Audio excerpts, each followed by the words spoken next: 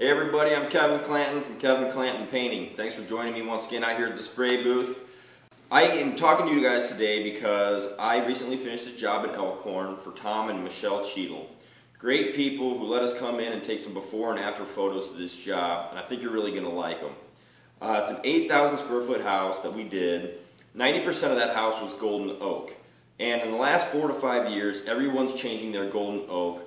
And what we did here was we added some white into the lacquer and we added some glaze into the cabinets. So you'll see the before and after photos, you'll see the basement bar and entertainment section, and I hope that you like them. They're going to be posted on my Facebook page and my website, so please feel free to leave some comments, and thanks for browsing through them. Thanks for joining me. We'll see you again.